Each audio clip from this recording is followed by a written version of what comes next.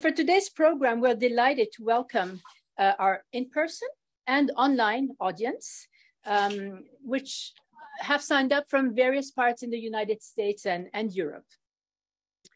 I, of course, would like to thank Greenberg Traurig, a President Circle member of the ACC Florida, for hosting this ACC Florida program, and their extraordinary support team who are actually making this first hybrid program possible. I would also like to thank ACC Florida corporate member Clasquin, USA, who are sponsoring the networking reception later today. And now, without further delay, I'd like to introduce our moderator. Alan Sutton is a longtime lawyer here at Greenberg Traurig. He's principal shareholder and the senior chair of the firm's global intellectual property and technology practice. But that's not what we're talking about today. But most importantly for us today, Alan will be he's the president of the ACC Florida, and he will be the moderator for the day. So Alan, the floor is yours. Thank you very much, Christina, and welcome everybody, both in person and online, to what I think is going to be a very interesting discussion with a very experienced panel. So some of you may know that now it's been just about 2 months since the US administration unveiled the National Blueprint for Transportation Declaration, which is a landmark interagency strategy for strategies and actions to remove all emissions from the transportation sector by 2050. This is a multimodal approach to the issue to increase convenience, improve efficiency, and transition from where we are today to cleaner transportation options. Building and relying on historic investments and fundings from the Infrastructure Reduction Act, the blueprint that was announced a couple of months ago is an ambitious but achievable, we think, program to reduce emissions for various points throughout 2030, 2040, and 2050. And of course, its enabler of the strategy, the Reduction Act, is perceived around the world as a crucial step in deglobalization efforts. At the same time, the European Union aims to be climate neutral by 2050, an economy with net zero greenhouse gas emissions, and the objective in the heart of the European Green Deal. And under the Green Deal, the European Union is also committed to reduce the transport industry's carbon emissions by 90% by 2050. So today's program is particularly timely, particularly in light of last Friday's joint US and EU announcement that Christina referenced in her introduction here. So let me take a moment and introduce to you this terrific panel we have that will sort of explain in practice what all of this means and discuss some of the opportunities and challenges afforded by these developments from both the US and the EU perspectives, as well as the local perspectives and from the business side. You've all received copies of the bios of our panelists, so I will only very briefly introduce them for the benefit of our online audience. Sam Skinner, who is a longtime lawyer here at Greenberg Traurig, but importantly for these purposes, a former United States Secretary of Transportation, and before that, White House Chief of Staff for George H.W. Bush. Had planned to be here with us in person today, but he was called away to a meeting at the White House, which actually is taking place as we speak right now. So Sam very generously recorded a video to address you by video while he's attending this meeting, and we will turn to that very shortly. Gazim Okakoglu, I get it close this time? I've known Gazim a while, but I get it. It's hard for me to say every time. Is first counselor on mobility and transport in the EU delegation in Washington, D.C. Gazim was in Miami last year on official business, and we're delighted that you're back this year with us and appreciate your being here today.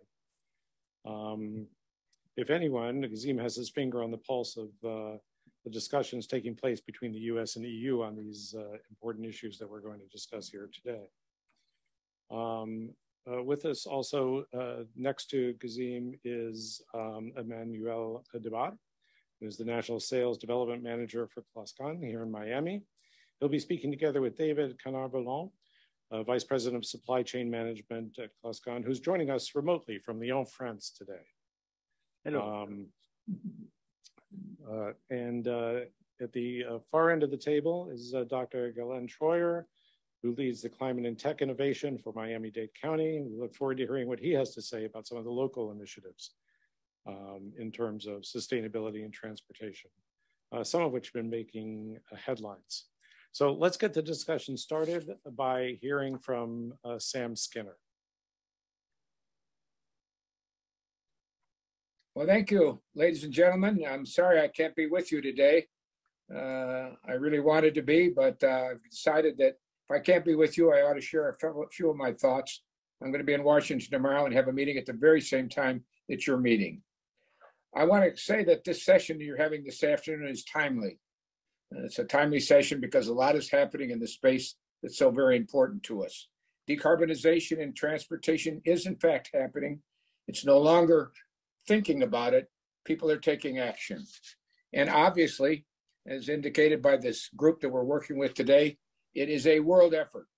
The United States can lead in this effort, both from the political and government sector, but the rest of the countries are going to have to play their role, and I'm sure they will, and they are already. The first step that I think we can celebrate is the new National Blueprint for Transportation Decarbonization, an example of leadership. I think that report is very well done. It's 88 pages long, so it's not a bad read, and I encourage all of you to read it. As you'll see when you go through the report, it's a multi-agency effort. It's committed by the Biden administration to have agencies work with each other on this very real issue. And it's an indication that it's very important to the administration as it is to our nation. I want to point out, though, it's a strategy. It's not an execution plan. The action will occur for many years, over many countries with the private sector and individual action. This plan and the implementation of this plan and decarbonization throughout the world is going to require the cooperation and leadership of government and the private sector working together. I might add, it's got to be bipartisan in nature. And as a result of that, it requires cooperation between nations, cooperation between manufacturers, cooperation between public interest groups. And that is happening. The forum today, you'll learn more about what's going on in the world, and that's going on in the United States, but also what's going on in places that we really aren't that familiar with all over the world. They're already taking steps for decarbonization. It will be an opportunity for you to learn. And more importantly, I think it'll be an opportunity for you to decide what role you want to play and what leadership you want to be part of and how you can make a difference in this very important issue. This is a marathon, not a sprint. There are no quick fixes. The good news, as I've indicated earlier, it's already happening. Leaders in government and the private sector are already stepping up all over the world. We can see it from the automobile manufacturers, the manufacturers of heavy equipment, the governments that are taking leadership roles. They're prioritizing it just as this administration is. And I think that's very good. We should caution you, though, this is not going to be an easy effort. This is a long-term program. It's not a sprint, it's a marathon. And they're going to be making mistakes and will be making mistakes. But I'm comfortable with the dialogue like we're having today. We will learn from these mistakes and we'll have a better plan and a better execution and better results. I'm confident, and I wasn't that confident a few years ago, that all of us are committed to this effort for decarbonization. That's the really good news here. We're really walking the talk. And I think that's essential to make success, and essential that we work with each other, learn from each other, and participate. But this is really a joyous moment for our nation. It allows us to make a difference. It allows us to take action that will make a difference not only for us, but for generations to come. And I'm glad to be part of it, and I'm glad you're part of it. And I hope you have a great day. And thank you very much for understanding that I can't be with you, but hopefully this will be a few things to think about as we go forward. Thank you. Thank you, Sam.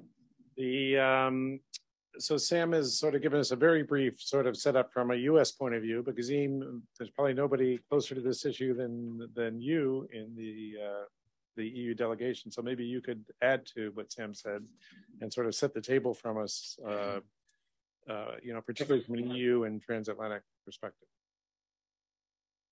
Thank you very much, Alan, and it's a pleasure to be back in Miami and a pleasure to be back here at Greenberg-Torek. And so just to reflect as well on a few things that Sam mentioned to us. First of all, we are absolutely delighted to see that the US also has its blueprint for decarbonization, this overall strategy.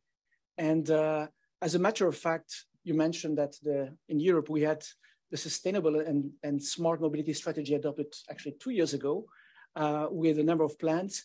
But actually the good news is that we have the common objectives, which is to almost totally decarbonize transportation by 2050. And interestingly also, we may have a number of different tools or instruments that we are using, but also we have a lot of common tools. And I will say a few words about those. But first of all, what is important to know is that in Europe, the Green Deal that you mentioned, we have set that in law. So we have collectively, the member states of Europe have agreed to reduce the greenhouse gas emission by 55% by 2030 to start with, and to make it totally by zero by 2050. It's law, so it means that member states will be accountable for making sure that this is happening. But at the same time, it's a drive politically, and it's a signal politically that it is what collectively, not only the leaders of the member states, but also the population wants to go. So it's a really clear political mandate that we had 3 years ago to go in that direction. What has happened since then? And clearly what Sam mentioned, the complexity of the things on the one hand, but also the fact that things are happening. In Europe, what we have done on this basis, and as part of our strategy, is to work in 3 areas. One area is that each mode of transport, and I will say a few words about that later on, has different level of carbon footprint, if you want, and emissions. So, but each mode of transport needs to contribute, whether they emit a lot. We know that the road sector is the most emitting sector, and actually it's very visible here in the US with all those measures for EVs and lots of investments in battery factories, lots of investment also on EV charging. But also we need to focus on maritime transport and aviation, because those are 2 modes of transport which are harder to decarbonize, for that matter, and which are also global, and where this global approach is even more warranted. So first of all, focus on decarbonizing each mode of transport. Secondly, we also have to reflect in a multimodal approach. So basically, we need to put in place a system where we would encourage the use of the most or the least emitting mode of transport when possible, and create the situations where the choice is there, either for the people, for passenger transport, or for the shippers when they need to carry their goods across different areas. Third element is, where do we bring the right incentive as policymakers, as regulators, to make this happen? And clearly, when we talk about incentives, you have what some people call very often the carrots. And in that sense, in the US, the Inflation Reduction Act is seen principally, essentially as a carrot with tax credits, with a lot of funds provided. We use the word subsidies is used, we don't like this, but it's really an incentive. And sometimes we see what we call more negative incentives, or considered as a stick, is regulation, i.e. we put a framework, we put target, sometimes binding targets. And you will see that very often put in place by Europe, because we've been working like this in the past, and we've seen also the benefits. When you talk about the so-called carbon market, so the emission trading schemes, we've seen by putting this into place and making it mandatory for industry, there is a reaction by industry which takes measures to reduce their carbon footprint. And at the same time, by putting certain mandates in helping actually, and we think it creates a framework, a regulatory framework, but at the same time, industrial framework for the different actors to know that, well, we have this target, we better get started working and put our money into that, because at the end of the day, it will be a mandate. So incentives, when I talk about incentive, this is also an area. So we work in all those spaces, and obviously, and I will just finish by indicating what we do.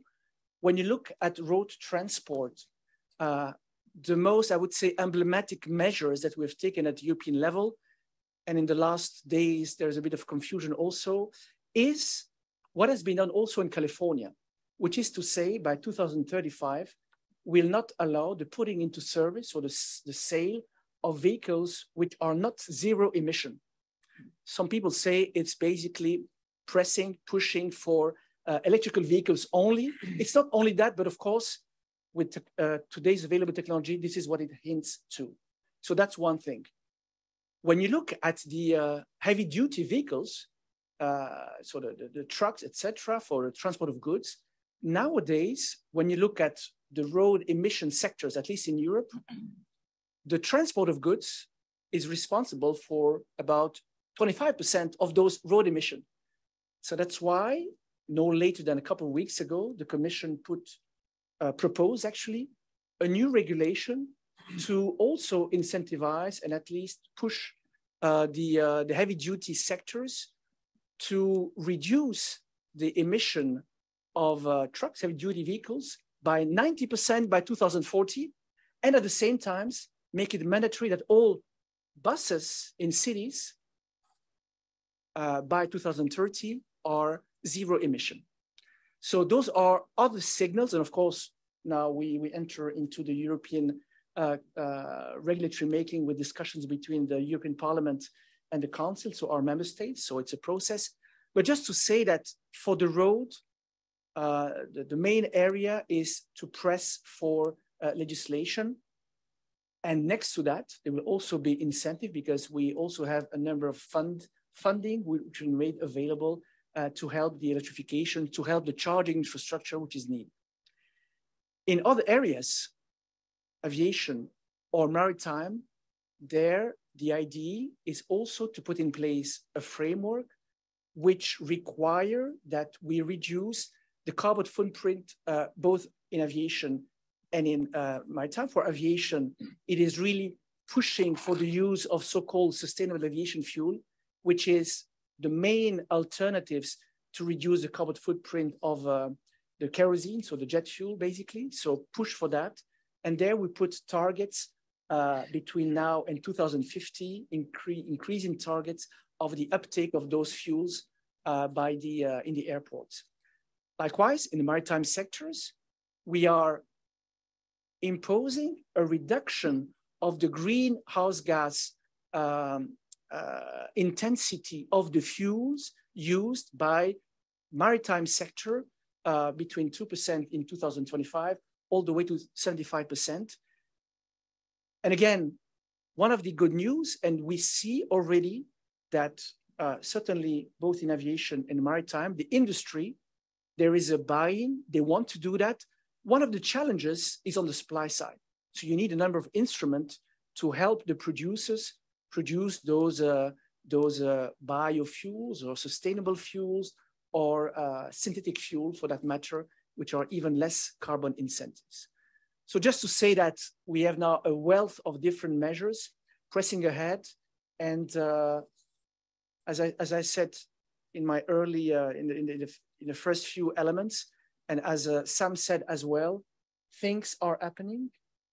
We are working together also with the US, certainly at the global level in terms of aviation and maritime sectors. We work in the context of the International Civil Aviation Authority organization with the US to press the industry and the states to adhere to this zero carbon by 2050. Likewise, in the maritime sector, a lot of those standards are put in place in the International Maritime Organization. And we aim actually this year, because there will be the assembly later in the autumn of the International Maritime Organization in London. We aim this year to press, together with the US and a number of actors, a number of countries who are willing to help us into zero emission, or at least carbon neutral maritime sector by 2050. Just to say that a lot of challenges, a lot of goodwill, a lot of collaboration, and be happy to dive into some specifics after that. I have a particular question on the challenges as it relates to doing this in the international sector in maritime and aviation. So clearly, if you look at the joint statement between the EU, there's a lot of close collaboration, working together. As I was reciting the standards, they're very similar, so everybody's headed to the same goal. Is that true? I haven't heard as much discussion about what's going on in other parts of the world. Is there a similar focus on this issue in other regions of the world? And in terms of support, in terms of in terms of support, participation in the international discussions, as I said, the uniformity of the goals between the EU and the US seems, every region is going to have their own individual issues, but at least the overall goals seem to be quite aligned between Europe and Absolutely. No, I mean, I will say quickly, in the aviation sector, there was the ICAO assembly at the end of last year. And there, the major outcome is that despite the fact that you had a number of countries which were, I would put it mildly diplomatically, less ambitious than the US and the EU and some of our, I would say, aligned countries. I'm talking about Australia, UK, Singapore, and Japan and others, to press for this objective to have so-called long-term aspirational goal of carbon-free aviation by 2050, despite some countries, and here I will mention it, it was China, Russia, and some of the usual suspects not really jumping on the bandwagon to that. Despite that, we managed to have a majority to vote for this long-term aspirational goal. And this was on aviation side. So this is also a testimony that it is possible that globally, it's not only EU and the US, but we have really a willingness to work on that. In the maritime sector, actually some years ago, maritime sectors was ahead of aviation in the sense that there was already an objective to reduce by 50% the greenhouse gas emission of maritime by 2050. But now, I don't know if it's because of aviation now has taken this step of going zero, but certainly for a long time, there was pressure also on the maritime sector to be even more ambitious. And I have to say that industry, when I say industry, ocean carriers, but also industry making ships and coming up with new fuels, has somehow explained, show that it is possible. It is possible to be more ambitious, and this is what we are aiming for. But in the maritime sector, it's, I would say, probably even more challenging, because there, when you look at the overall footprint of the flag state over the world, that's where discussion might be a bit more challenging, but with the usual suspects. We need to get, or to try to have either to have all of those countries on board, or make sure that they don't block the common view or the vote that will happen at the end of the day. But of course, the good news, I would say, and working into this field, and when you have the different COP, generally speaking, not only on transport there, showing that there is will, there will be means also provided by the more wealthy countries to support the ones which have more challenges there. It helps us going forward, but we need to maintain the ambition and maintain also the work to work together in that space. Well, Emmanuel, the Gazim sort of set the table for us from a governmental point of view. Maybe you'd like to, if you could pass that. Maybe you and David like to sort of give us a point of view from the business side of being a logistics company of some of these issues. Thank you. Yes, the idea is to go to concrete and see nowadays what does it mean and what can we do today in order to start decarbonizing now and keep decarbonizing as the new technology is coming on. David, you here? Yeah, I'm here. Okay. I'm ready. The floor is yours. Okay, so thank you, everybody. I have only 6 slides, so that's very easy. And then we made it, we prepared with Emmanuel so that they are very concrete as business cases. You can go to next one. First one is to picture when you transport goods from China to Florida, what is the amount of carbon footprint of the transportation. Here to compare an apple with an apple, 20 tons of cargo, that's a heavy container, but it happens, transported by sea all water to the region of Miami, creates an amount of just over 3 tons of carbon. And if you do the same by air freight, either in one shipment or in multiple shipments, the amount of carbon is almost multiplied by 90, reaching an amount of 263 tons of carbon. So having said that, we have 2 challenges here. The first challenge is very obvious, is how to reduce air freight. And taking this into consideration, we browse all the options that were available to serve the business and to continue serve the business for our clients. And you can go to the next slide.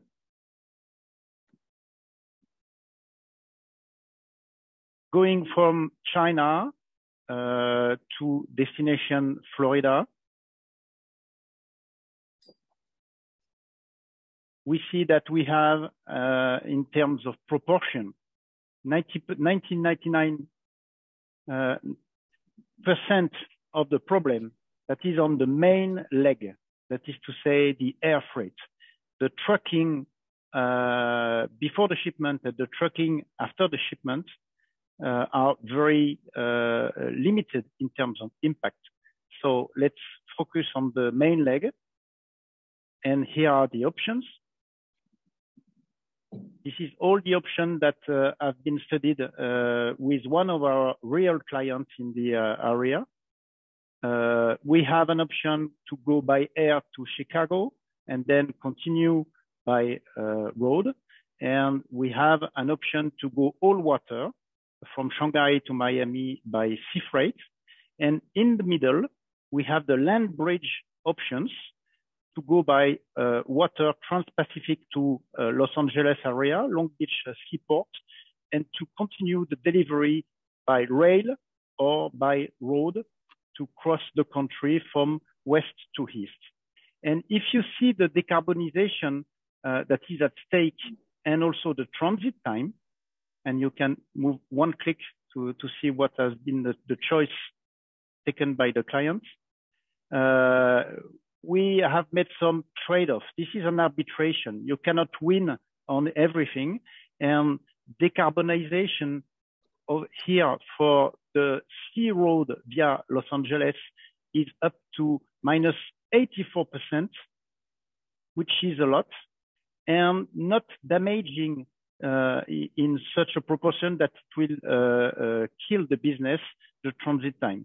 The transit time is less than 2 times from door to door, compared to the all-water solution that will be so much slow in terms of order to delivery, so that the business will not be the same at all. So in terms of quick win, we have here one applicable solution that gives a large impact in terms of carbon footprint from the air freight from Shanghai area to Miami area. So it's very interesting. Thank you, David, because it's exactly what Xim said, multimodal solution. And here is a true example in Miami by a customer, European based, So looking to improve his CO2 emission, and the politics and the economics are working and joining together. Thank you. So then we have another challenge. The second challenge is how to decarbonize the flows of the clients that are not having any air freight because of the goods, the goods value, because the nature of the goods itself, when the weight is very high or whatever. So these clients are having only sea freight, but we can focus as well on the sea freight. So let's see the proportion as well. This is one of the clients that has some destination warehouse in the middle of Florida. And we see that the proportion are not at all the same. Only 70% of the carbon is emitted on the main transport leg. And we have 30%, of which 25% of the carbon that are emitted in Florida. So maybe much more easy to manage because they are on hand. We have the solution over there. We can act directly on the solution. We have maybe because of the knowledge of the subcontractors, more solutions to decarbonize. And if you can go to the next slide, we have over there the map as well to the available alternatives. And available alternatives may change the origin seaport from Shekou to Yantian, all of them in the south of China, using different routes to reach all of the seaports that are available. The nominal solution used by the client is Charleston because of the number of services, because of the reliability of the port performance, and so and so. But we put the light on all the solutions that are available, considering the transit time, considering the congestion, considering the transshipment, and also the decarbonization.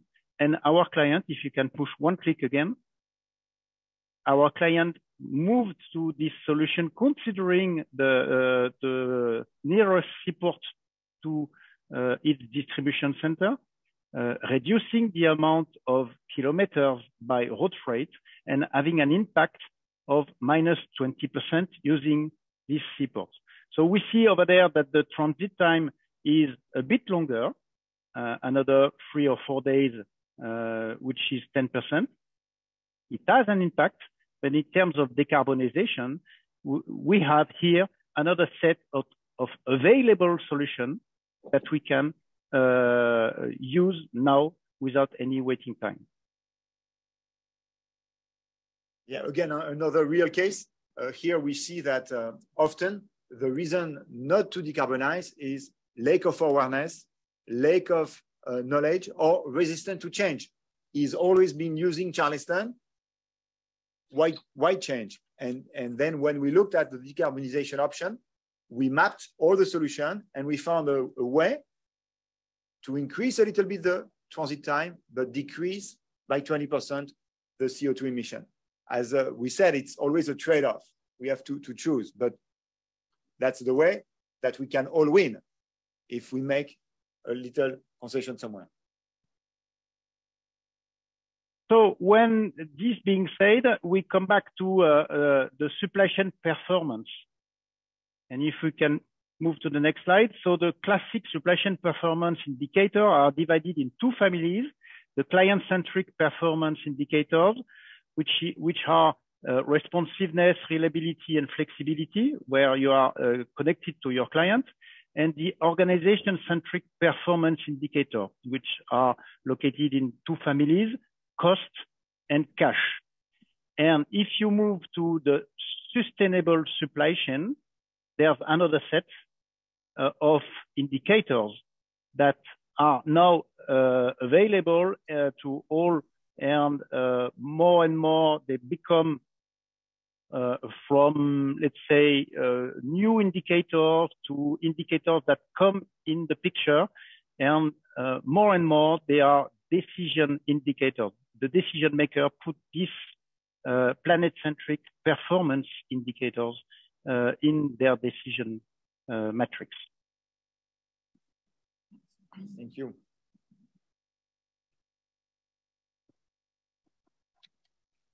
I have a question. Emmanuel and David, David made the point, and I think you repeated it, about dealing with your client, which was a European client. Do you notice in your business any difference between the nationality of the shippers and the positions they take? You don't have to call up specific nationalities. I'm just curious whether there's a difference depending on. David, how often do you work on something like that? CO2? Yeah, this kind of business, I do 1 or 2 per week for clients.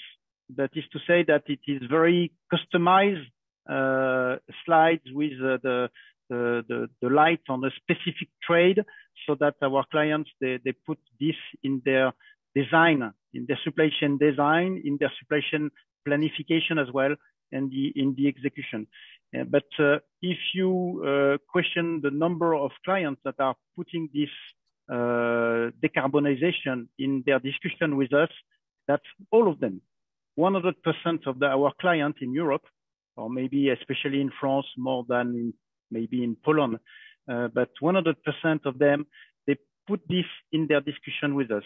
Some of them only an Excel survey with small questions, but most of them, they have done their carbon footprint, scope 1, 2, 3, accurately for the last 1 or 2 years. And they are now facing the challenges, and they are asking us for solutions. And we have as well some clients that are ahead, and they are changing. They are in a transformation plan, and they are asking us to support them, or even more, they are trying to drive innovation from us, because there is plenty of innovation that are from the organization and practices, and they add up in decarbonization to innovation in the technology. Thank you. So 1 or 2 per week, and 100% of the customer. Here in Miami, in the US, we have the case every quarter, roughly. However, it's becoming hotter and hotter.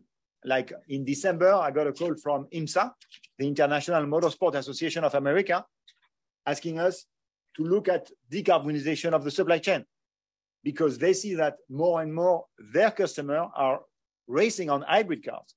Ferrari, BMW, Toyota, and Porsche and Audi coming up with hybrid because they want to be green.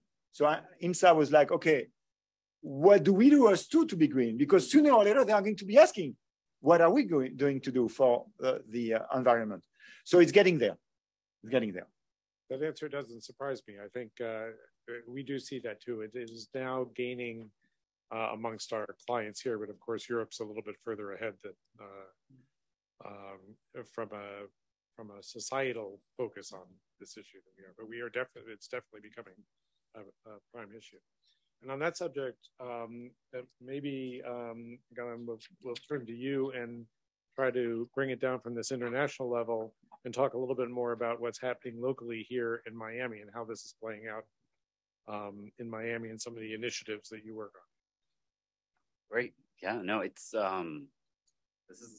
great to be on this panel with all of you and to be with you, everyone here and the folks online. And this is just super critical for Miami, right? We're the most financially vulnerable place to sea level rise in the world. And that means that our transportation system is also vulnerable. So we're adapting and we have plans, but we have to do our part to reduce emissions. Otherwise, we can't be taken seriously, right? And so I think just to put that out there, that is critically important. And I have a mayor who absolutely agrees. She says the same thing, right? My role in the county is to work on climate with the private sector and see how we can implement as much of our goals as possible, because we're not going to make it with just the government doing it. So this is super exciting. I think that, so our goals are to cut emissions 50% by 2040 and to get to zero by 2050. And what's great about that now is that any cuts contribute to our goal, right? So we don't have to argue about like, how much have we Are we reaching the 20% reduction from 2008? We're just all trying to get to zero. And it's really, I think it's opening up possibilities. And just to go take a step back, last week we had Aspen Ideas Climate here on Miami Beach. And there was a gentleman who's working on decarbonization with JP Morgan. He's leading their work globally. And he said, don't bet against the federal government. And I think that that's super key, right? We're investing $1 trillion essentially from the Bipartisan Infrastructure Act, and then also the Inflation Reduction Act and CHIPS, but essentially $1 billion in the energy transition over the next, and our infrastructure that will support it over the next 10 years. And he said that the private sector is going to be adding about $1 trillion over 10 years. And the private sector is going to add $2 trillion to that. And it's like, this is very real. And we want that investment in Miami. And specific things that we want to do are decarbonize the supply chain into our port.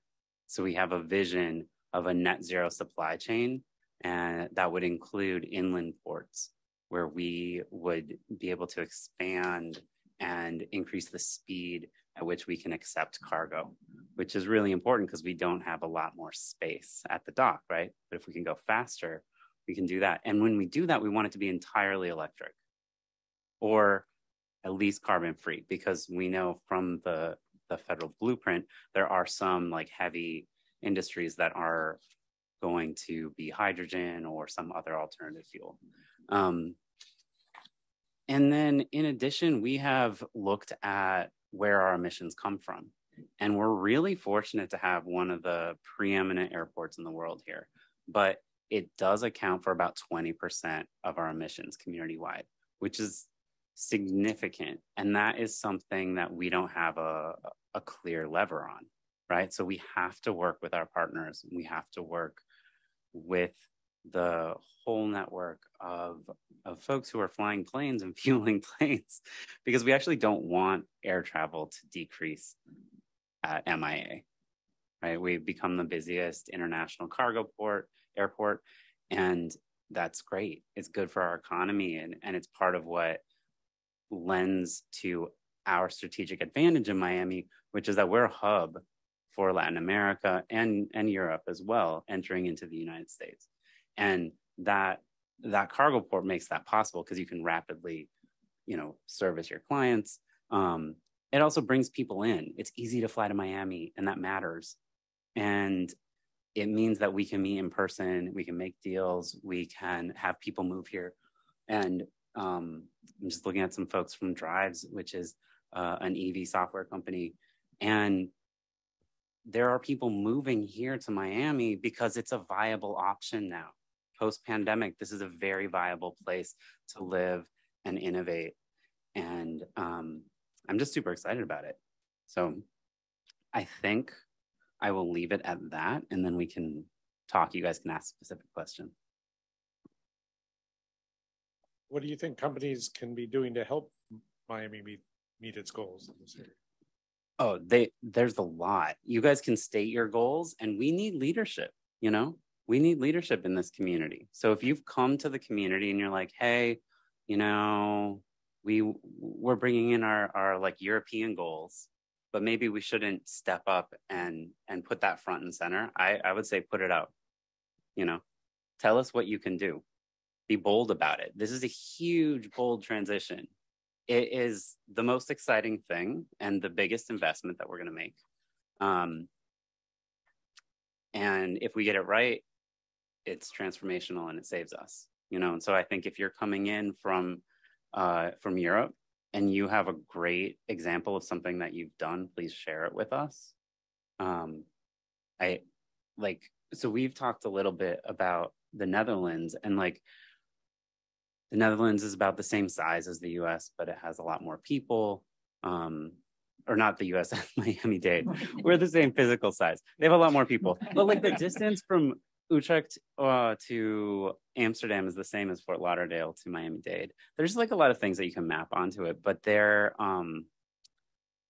are they have a totally different regulatory situation and in collaboration with industry. And so I've heard from multiple startups in the energy and EV space that they're getting more traction and they're able to test things out. I talked to a quantum computing company that is trying out their software and their solutions there that would work incredibly well in the US, but they haven't been forced by the regulators yet to get to that point. I think that is, it's fun to be here right now working on this. Is there something you would identify as your biggest challenge? In Miami? Yeah. There are a few very specific challenges. One of them is sea level rise, right? We adapting to the changes in sea level and also heat. So I would just say climate adaptation, that's very real here. And I think it's one of our advantages too. Climate adaptation companies have been underinvested in, or those solutions are underinvested in. The returns are really good. So if we adapt our coastal buildings to sea level rise, we can get a 9-to-1 return. And that 9-to-1 return is just on the 10-year flood. So that's not the big hurricane floods. That's just nuisance flooding. And that's really good return, but we don't know how to finance that yet. And I think that's kind of just lost money. I know that we're talking about decarbonization of transport, but if we don't do that, we won't solve it. Yeah. We do have a question from one of our online participants, which I want to put to the entire panel, whoever wants to respond to it, and which may take us in a slightly different direction. The question is whether or not any of you see ride sharing and last mobility playing a role in cities decarbonizing, and whether autonomous vehicles will be a factor. Anybody want to point of view about that? I can certainly start on that. So let's start by saying that the promise of ride sharing as such to reduce the greenhouse gas emission in cities, that promise out of a number of studies that have been shown has not materialized. On the contrary, actually, because of all those, running around or circling around in cities looking for space for customers, basically to hop in, we haven't seen really a reduction. It has even sometimes increased the greenhouse gas emissions, the CO2 emissions in some cities. And the reason is, I won't say there is a reason. The reason is, what is the business model for ride sharing per se? Ride sharing will fulfill its promise as an alternative mode of transport, which is cleaner potentially or contributing only if it becomes really fully autonomous on one hand, but also if it fulfills a mission, which is to provide a mobility solution, which is not offered otherwise. So if you have situations where you have, thanks to ride sharing appearing in the market in a city, people deciding not to use their car at all and maybe to go for public transport, and if needed, by using ride sharing, if you're the majority of people doing that, it could have a positive effect. But certainly, as it stands right now, it does not fulfill that promise. It fulfills a promise to give one additional options to the passengers. I use it also sometime. It's okay when I don't use the bus. Actually, I use the bus. I used the bus in Miami today, this morning, to come from Miami Beach to here. So I try to use the alternatives when those are efficient and available at all. And ride sharing is one of those, but now it does not fulfill that. In the future, when all the ride sharing companies decide, and they've pledged to do that, to go for electrical, if they give the example and they help the transition to a decarbonized means of transport like EVs, it becomes arguably. But at the end of the day, even for those companies, they will become, I would say, they will have the right business models once they won't have any driver in it, once they will go to autonomy. And that is really the path that at least some of those were pursuing. I mean, Uber and others didn't hide the fact that their end objectives is to have autonomous vehicles. But this leads us in another discussion on the challenges of going towards autonomy. So that's another discussion of legal challenges that we have there. Having said that, just to complete maybe my views on the role of ride sharing. Ride sharing, again, have a role when they provide an additional options to people, but this works only when you have enough low emission options, public transportation, clean public transportation. I was giving the example of EV buses or even metro. As long, when you talk about electrification, as long as the electricity that you use is also clean, by the way. Otherwise, it's not really that helpful as well. So that's in short. So the way that we, I think the thing that, another way to put it is if ride sharing can lead to a mode shift in how people get around. In mode shift, it's like in our climate strategy, we are trying for a 10% mode shift away from single occupancy vehicles. So if ride sharing can actually drive that, then it's successful. But if it can't, it doesn't help us that much. Though I have heard that from Uber that 10% of their rides in Miami are 10% of the rides to the port, which are mostly cruise passengers, are now EVs. And it was 0.2% a year ago. So not that that's a panacea either, just like a stat to share. On the cargo side? On the cargo side, so last week, Uber announced the spin-off of Uber Freight. So it's right topic, right? It's like Uberization is like consolidation. It's what we've done all the time in freight. So there is a big future for Uber Freight in the cargo area. Right now, when you see a truck on the highway, there is 30% chance that it's empty. So I think it can be the ride sharing / consolidation, Uberization can bring a lot of positive stuff for the cargo. And I don't think it's new, it's just making it easier with technology.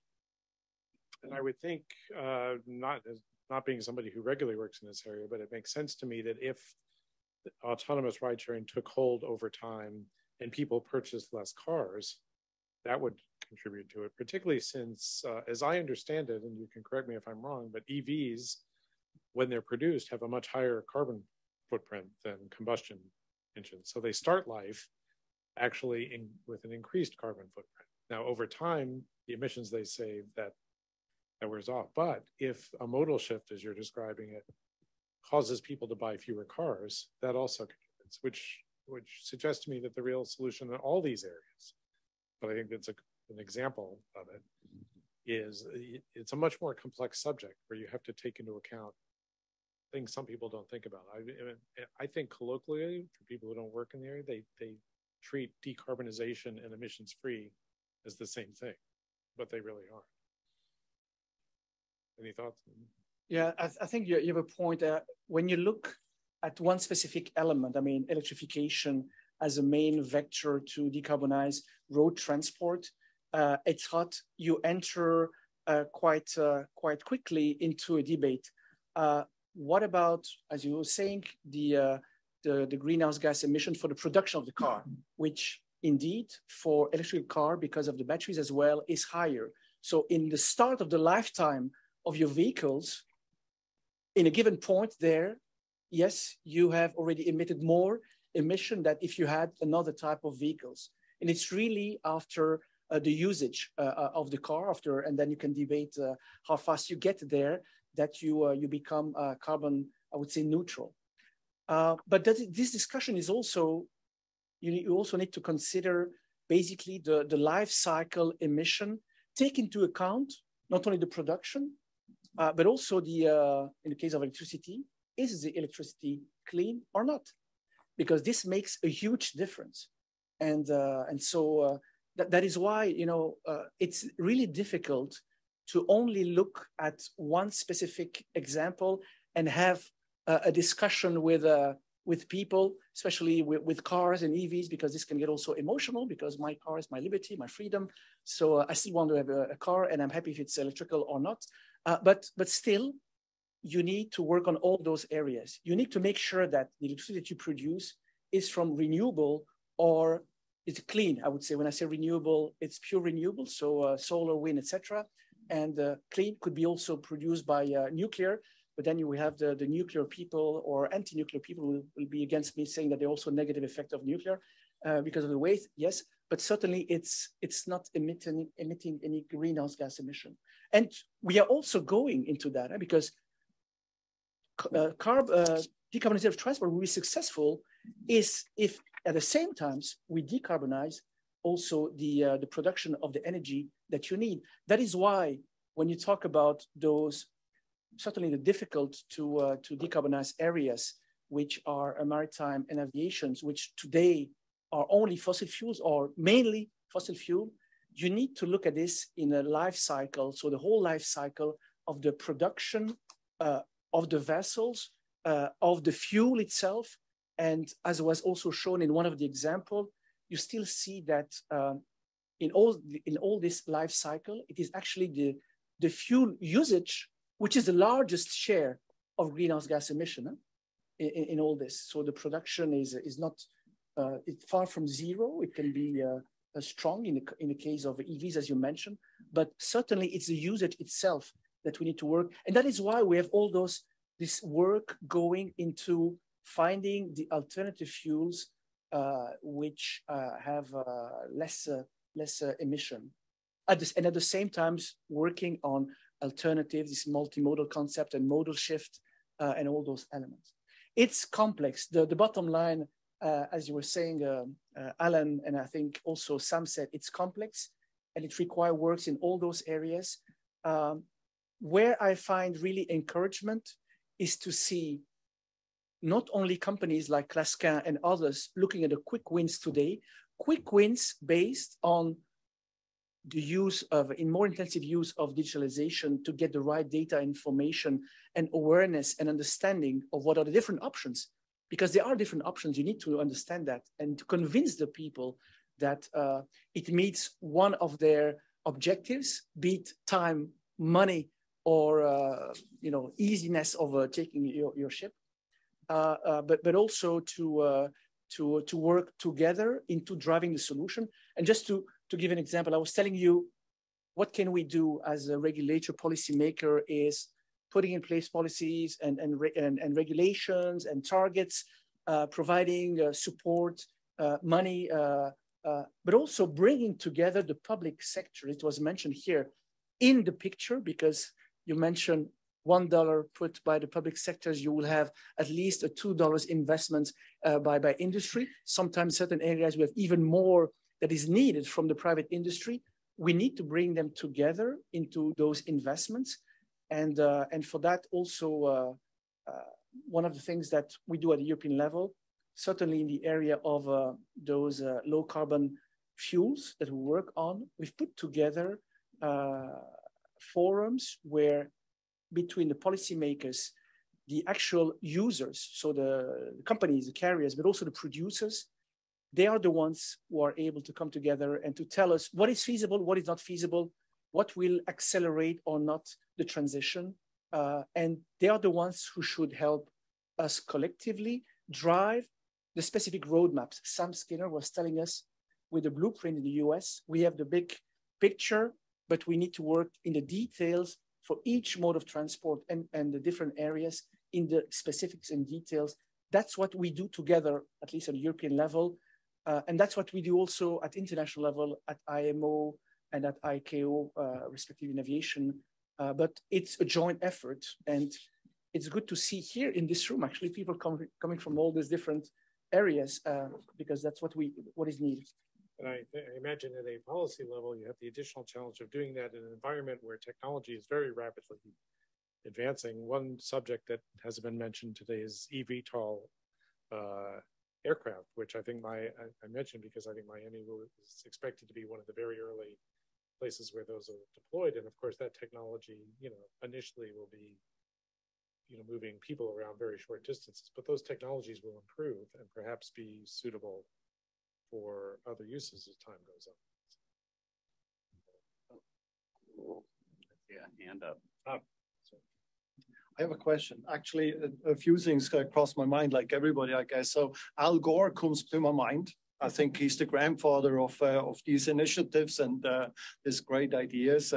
Then the other thing is a little bit more recent, most likely Greta, teenage now, most likely in her 20s, who has moved the world and a big politician and feared, I guess, a big corporation to think about what we are talking as well as here as well. So I think from a practical point of view, I would also perhaps I would like to ask, what are practical things which we can take home today, to the dinner table, to the family, talk it over, and tomorrow we're going to the office and share these inputs with colleagues, suppliers, clients, and what are practical steps which we could suggest at this time and support all these great initiatives and policies, and then perhaps also an input for Miami.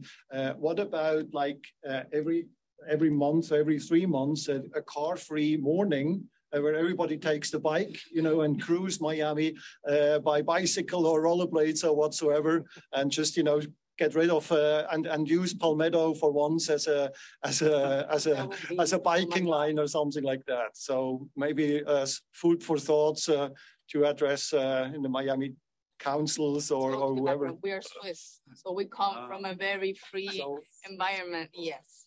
Let's start with a car-free day once a year, like the best Europeans in Miami. I'm all for it. I bike to work. Yeah, no. Right? I bike to work today. Who do we have to call to do that?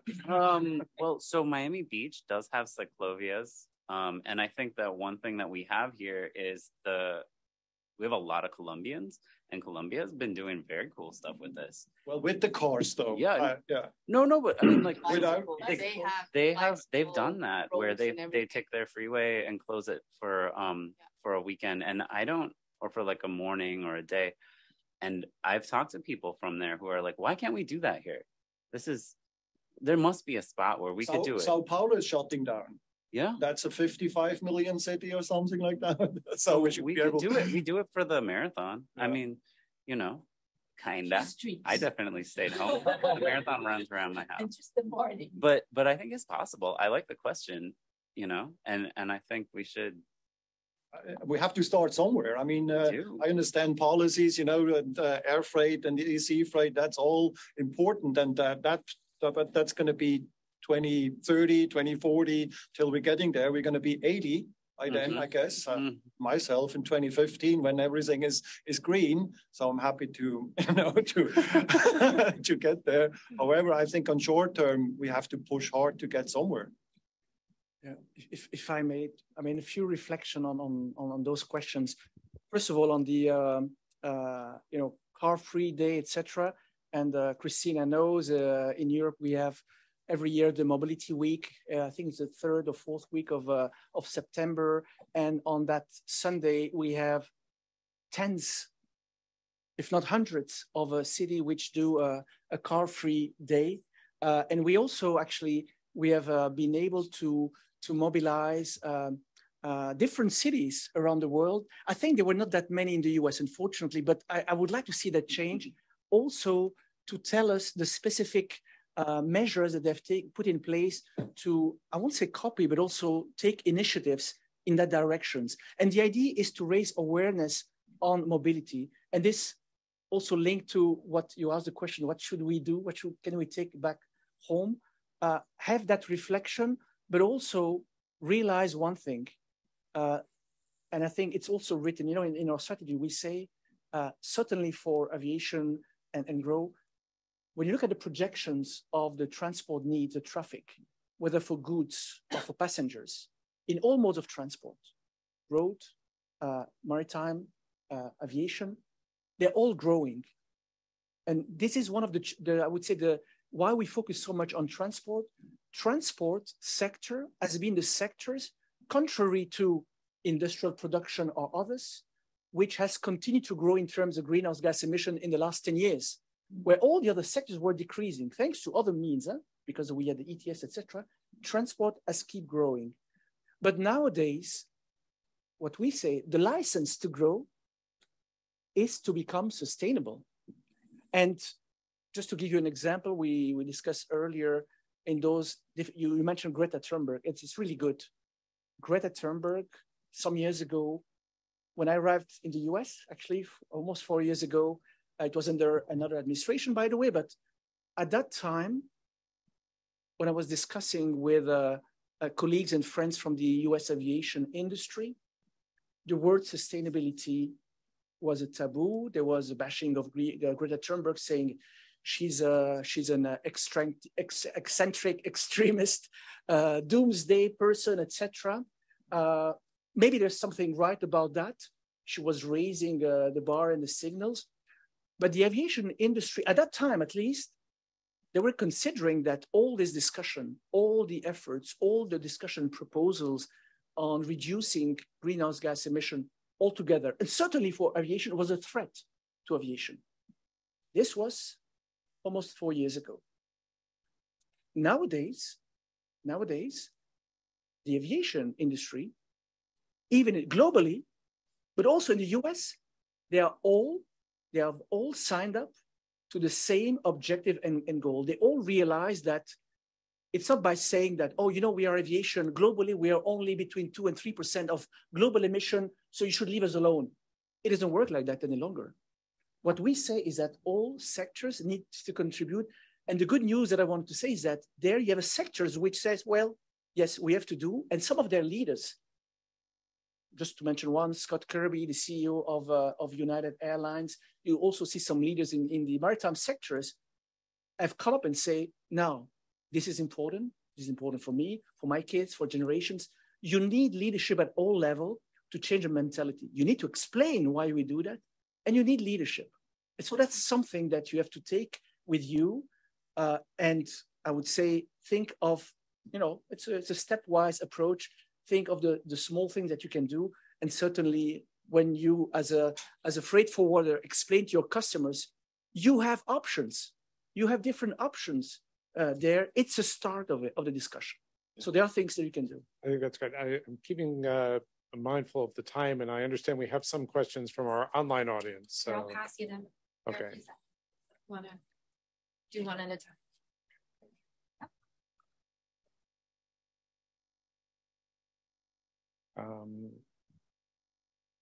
So the first question was, what about getting cars off the road?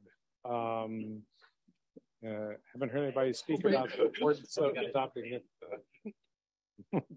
No, sorry, I was making a joke, but yeah, the mode shift. Yeah.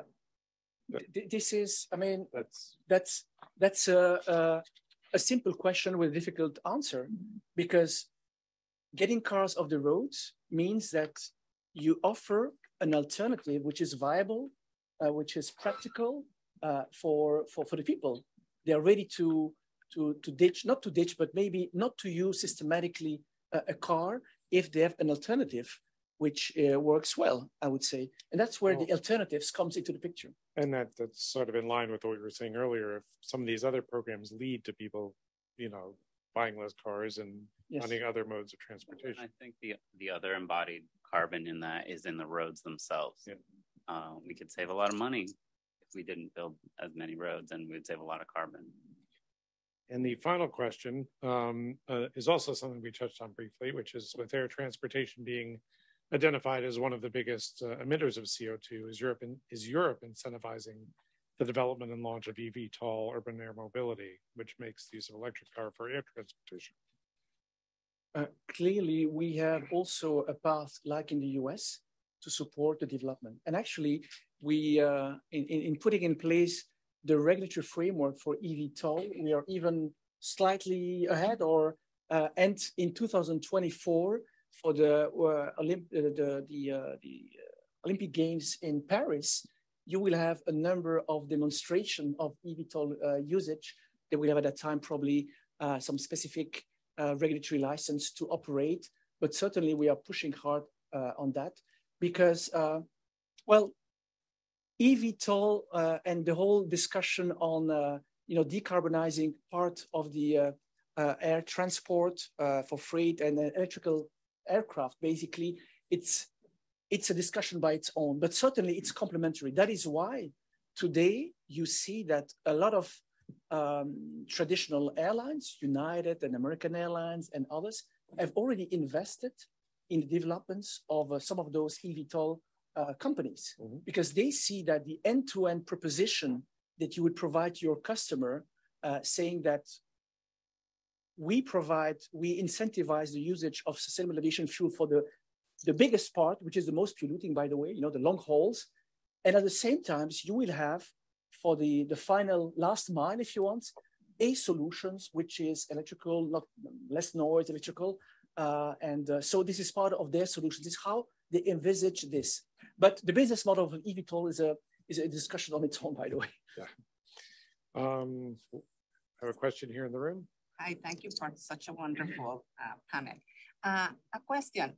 There is, in South Beach, there is a lot of new buildings coming up, including a 600-room hotel. And I was always wondering, are ferries an option from here to South Beach? Because there is a water taxi, but it's not frequent enough, it's expensive, and nobody knows about it. So if we could have more water taxis that really, really work, that would be very nice. I made 1 hour from South Beach to here right now, So. For the benefit of our online audience, because there's no microphone back by you, let me just repeat the question, which is there's a lot of development on places like Miami Beach, and what role could ferries play in the solutions here? Okay, so I can answer a little bit. I mean, I think they could play a role, obviously. We have the water and the space. I've heard people talk about it. And this last week, someone was pitching to me this idea that we could do electric water taxis. And they said the same thing. They have to be frequent. They probably would be smaller. And the question is, where do they go? Because we don't have that many spaces to drop off. And dropping off at the port doesn't make much sense because you get to the port and then you get in a car. And so there are definitely things to work out there. And I don't know what we would do for subsidies, but I did just see that in New York, they're going to be piloting some electric water taxis, or at least they're working towards them, that are they hydroplane. And so they're going to be a lot less bumpy and potentially faster. And I think that's what I would love to get from partners, right? If you guys hear about some good electric, or I mean, because preferably that's what it would be. We would get some kind of electric water taxi. It could work here. It would get a ton of visibility, and we are definitely behind some of the other ports where they have more established ferry services. I know that Seattle is doing that, and I'm sure there's a bunch of examples in Europe. But we just don't have the existing ferry service, so I don't see those companies coming here and piloting here. Any other questions in the room? I just have a comment. Maybe we need a master plan for water transportation in Miami, which would combine different types of transportation, but you need to plan first, and then you kind of decide which bits of it are going to be covered by what type of transportation. It was just a comment. I do have a question for you all, for Emmanuel. I'm wondering,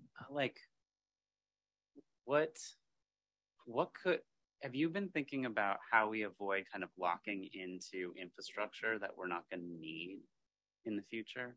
Do you know what I mean?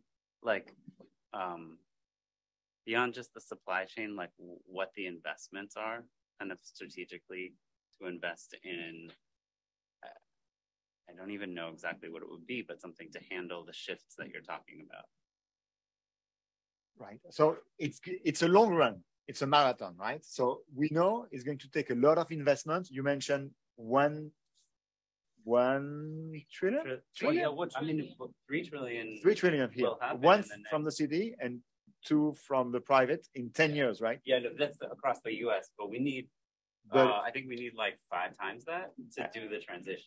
I think McKinsey said it's 9 trillion a year every year until 2050 to reach net zero worldwide. So it's huge amount of money. And that's going to mean a lot of new technologies. So we don't know. Right now, we are playing with what we have, and we need to adjust. So we are doing our model with what is existing. In the future, we'll have another fuel for the airplanes, maybe, and then that's going to change, right? Right. So for example, right, we want to build this big port, right, and an inland port because we want to be more efficient, right? And we're like, say, hey, look, come to our port, we're super efficient. But then you do some modeling and are like, no, go to Tampa or go to Charleston. I mean, do you know what I'm saying? Right. Like how do we position ourselves and be ready and adapt dynamically, right? Because we can't build it overnight. But I want to make sure that when we invest in that, it works. We can continue to be competitive, maybe adjust our business models. Can I make a suggestion? Yeah. This is a really interesting discussion. I am trying to be mindful of everybody's time. Why don't we continue that discussion over a glass of wine? That sounds good. Sorry to put you in. I just think that's the question. That is the question. No, it is a very important question. But let's sort of continue in a over a glass of wine outside. Let me thank you all for what I thought was a really interesting discussion. Thank you all for coming, and thanks to our audience online as well. Christina, do you have some housekeeping things? Yes, some very final words. So again, I don't know how many of you are still online. I wanted to thank you for participating. We started a little bit late, or we're finishing a little bit late. That is, what hybrid programs are all about. So thank you to Alan, our moderator, and our panelists, David, Emmanuel, Galen, and Gazim, for what was a really interesting discussion on today's burning topic, which once again underlined the importance of the transatlantic discussion, also from a business perspective. So I have a message for our attendees, both those who are here in the room and those who are online. Keep an eye on our website and email communications for upcoming events and opportunities. And if you're a member of the EACC and wish to be connected to a participant of this program, you should reach out to me, because that's what we do. We're a connector. Whether online or in person, we can connect you if you're a member, of course. Post-event connections are part of our membership benefits, as I just said. So goodbye to our online attendees. And for those of us who are here, as Alan suggested, let's go for a glass of wine. And thank you.